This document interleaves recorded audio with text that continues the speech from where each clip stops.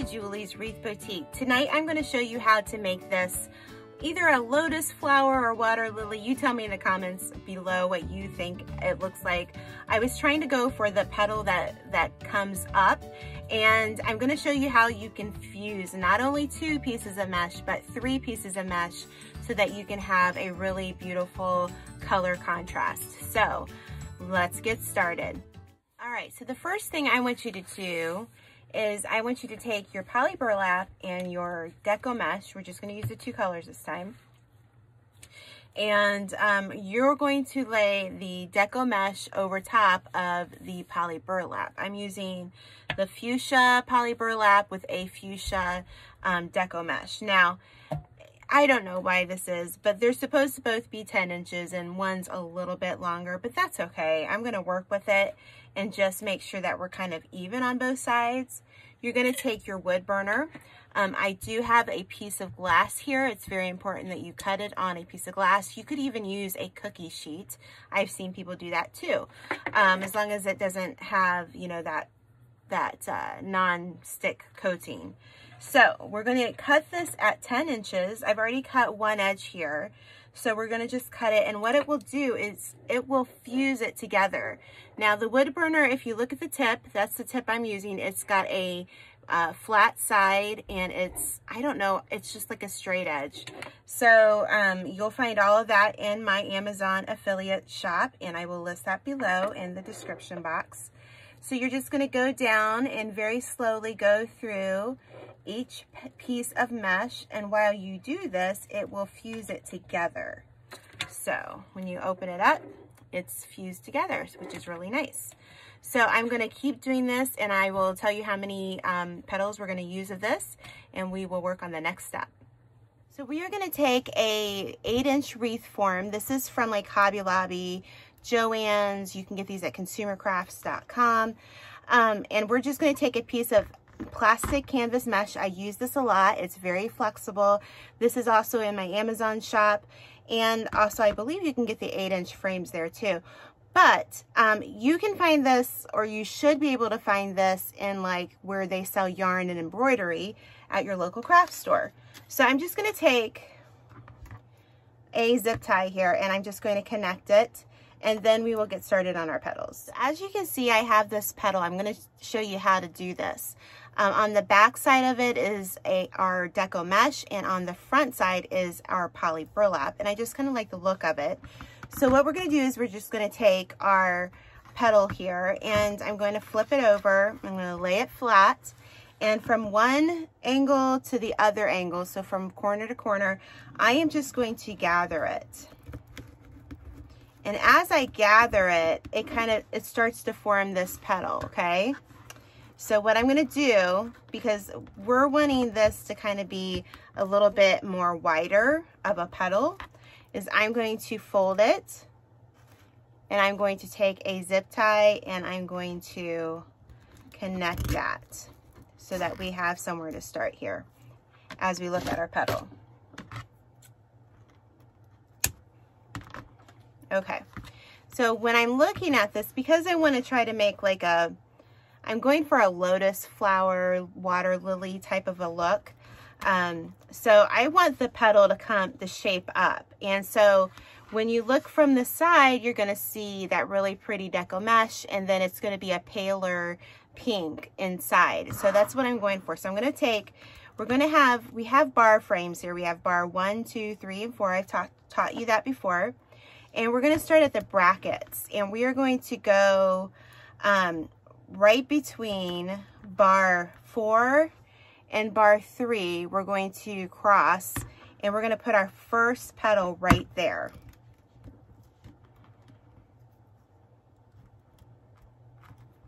Okay. So what I want to do is I want to kind of shape my petals. Remember, I want them to come forward. All right. So now I'm going to go to the next spot, and it's going to be the next bracket. And I'm going to do it the same thing. I'm going to put my zip tie in between. I'm going to take a pre-made petal here, and you can make all your petals ahead of time and then put them down.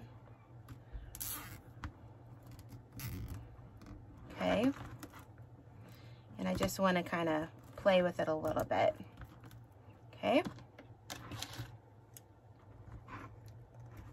All right.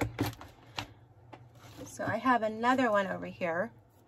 So now, since I've done both of the brackets, I'm going to go in between and put it one right in between it. So right on that number 2 bar frame. I guess this is 1, 2, 3, and 4. I'm sorry. I think I said 4 and 3, and ignore that. So I'm just going to put my zip tie underneath of it. Take my petal.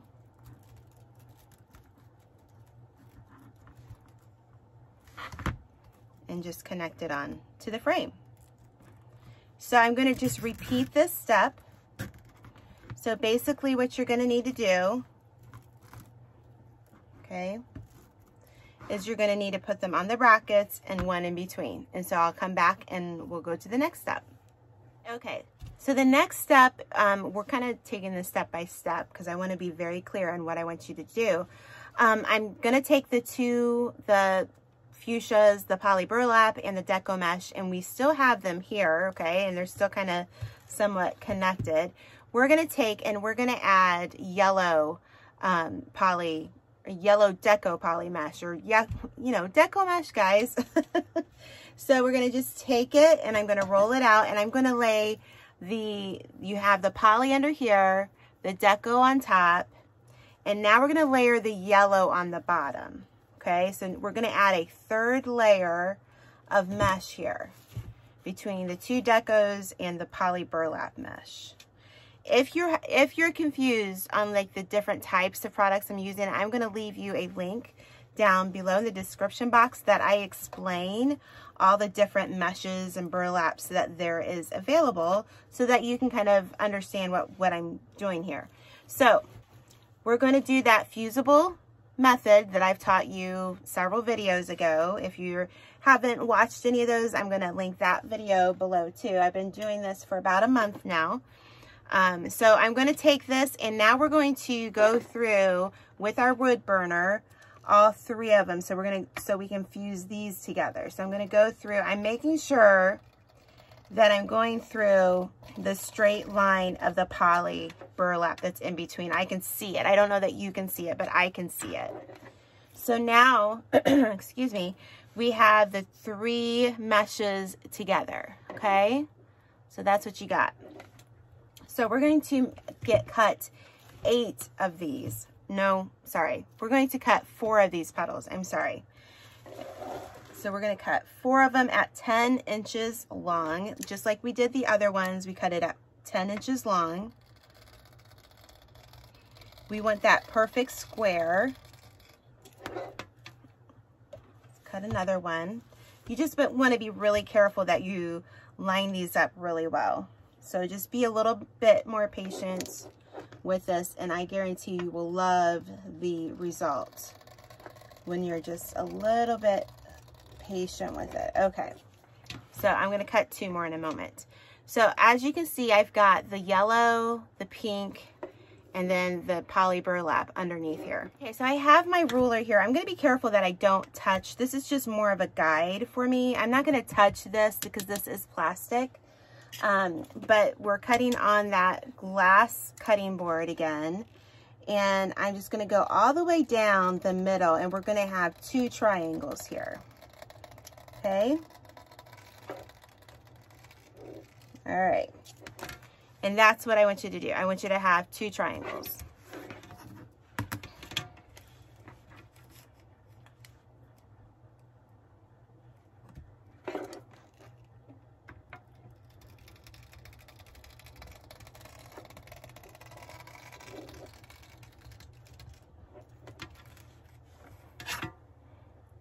And what that does is that fuses it together. Okay, so let me show you here. Put this down. So now we have all of that fused together. So I just like the possibilities with all this, the different things that could be done when we do this kind of method. So I just like it. So now that we have our pieces already cut out, we are just going to, we're going to gather it on the long side, okay? So I'm just going to just gather it here. I just kind of like to bend over it just a little bit, just so that it helps some of this not to fray. So I'm just going to do that. And so we want to keep that, you know, that petal going upwards, and that's what you want right there, because it's kind of what a lotus flower does, or water lily, whatever you want to call this. So what we're going to do is we're going to connect this on bar 3. So you've got bar 1, 2, and 3. So now we're going to just go in between each of these double petals that are on the base of this flower. Okay, so there you go. And now I'm just going to keep going around with this petal. Like here's one that I've already got done. And you could do any kind of, you know, color combination here with the meshes and the poly burlap, but I was looking on Google and I just saw this kind of like pink progression up into the yellow, and I just thought that was really pretty. So I thought I'm gonna go with that. And who doesn't need a little bit of sunshine or spring in the dead of winter? I'm in Michigan, so that's what's going on up here. So all right, so let's just take one. I'm just gonna bend one end over, bend the other, and then just going to gather them together like that. Or you could just do one side until you get to the other one. And you're just going to, you know, you're just going to play around with your petal a little bit here, okay? So I'm going to put that right beside here. And you could go ahead and make these ahead of time like I did the other ones, and put a little zip tie, you know, to have them ready. See how I'm kind of pulling on that petal because I want it to be open a little bit. I really want that water lily lotus type of feel. So I'm going to keep going around and I'll come back and we will do the next step. Okay, so the next part we're going to do is I went ahead and I cut 4 more lengths of 10 inch each, and then cut it, you know, diagonally. And now we're going to put them on the inside of where our plastic canvas is. So on this one, we are going to roll it a little bit. We're going to just roll the sides in. We want to make sure everything's laying nice here. Just roll the sides in, okay, until it meets kind of like that, okay, because we want our petals to kind of stand up. So I'm just going to take it, and at this point you could either just put a zip tie around it if you wanted, or just hold it like I am. And I'm just going to put, now we want to go in between the petals again. So I'm going to keep it pretty consistent, and I'm going to take my zip tie and go through the mesh here. Oops, this, I'm telling you, Deco mesh gets your clothes every time. And I want to make sure that the petals actually lay in between, okay? Because when you're looking from the side of your wreath, you don't want to see the makings of the wreath, all right? So when I look from the side, yeah, that covers it up pretty good. So I'm just going to keep doing the same thing, and we're going to go all the way around. I have one that's already made up here, so I'll just add it. And we're not right next to the bar, but we're like, oh, maybe 1/4 of an inch from the bar of the wreath.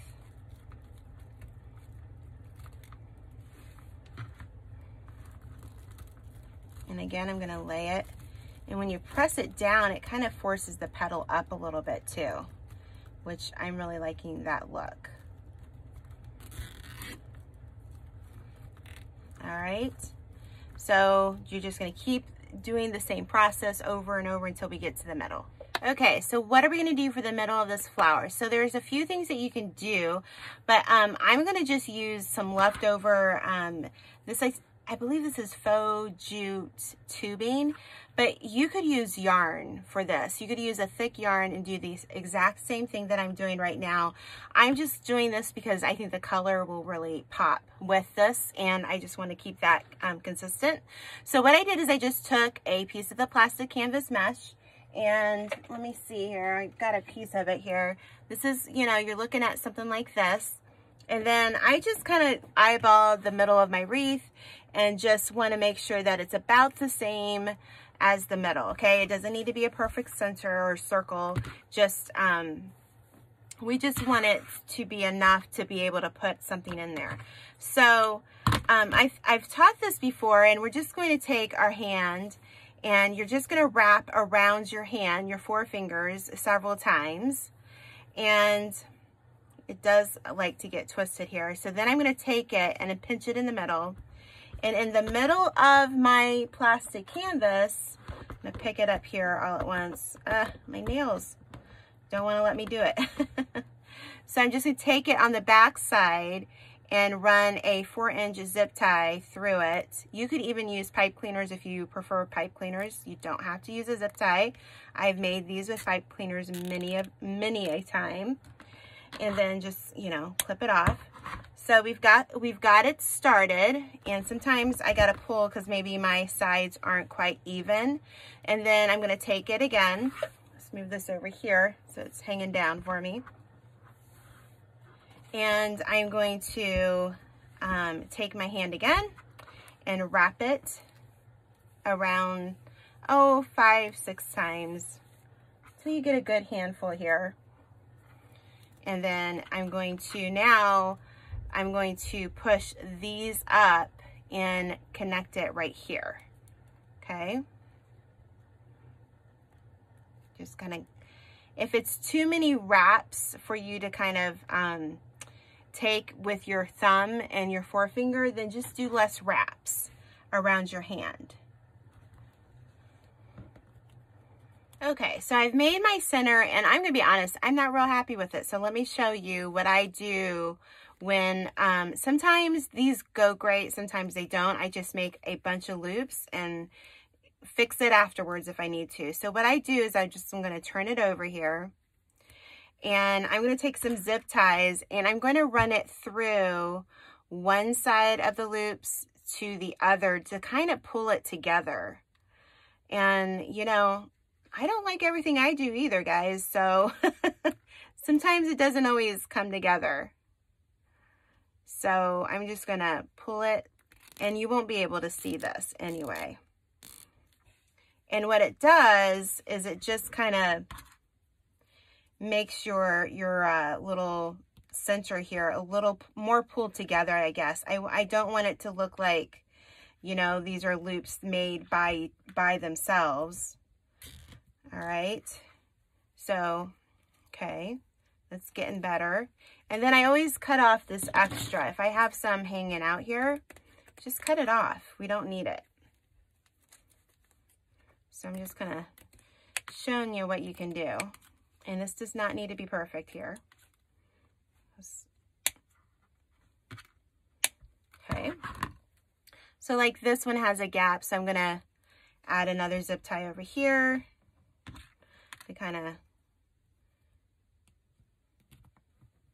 just bring it together. Bring it through.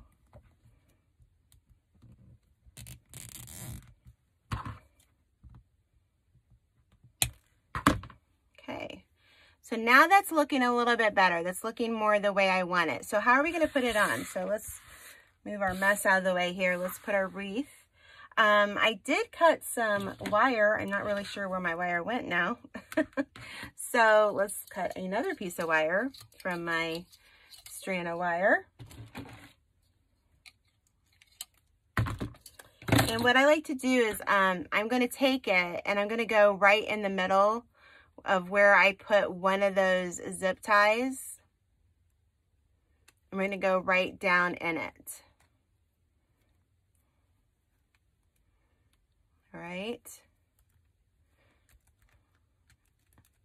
And then pull it. So now we have how we're going to put this in our wreath. Okay. So you're just going to find a spot that you want to put it down in. And you've seen me do this before. This is just kind of how we end up with it. Okay. I'm going to find that other wire. Okay. I got it. And so when I pull it down, it's going to just kind of pull all that center up as well. So the more you pull it down, see how I'm pulling that down? I'm going to pull it really tight.